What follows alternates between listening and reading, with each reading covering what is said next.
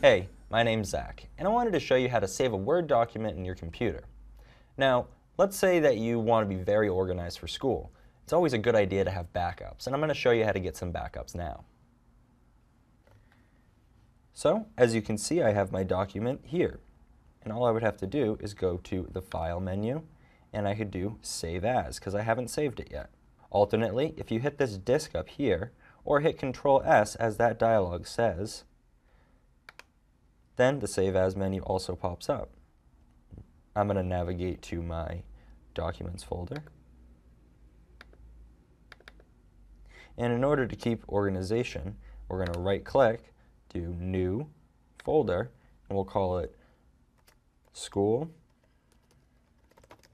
2014. We're going to title the document, just for this video, Test Document. And we'll go into the School 2014 folder and hit Save. Now once you've saved that document, you can actually close out of it and nothing will be lost. So I'm going to close that. And now I can navigate to my Explorer window and Documents, and there's my School 2014 folder. I double-click that, and my test document is there, and I can double-click to open it, and everything is still there as I left it.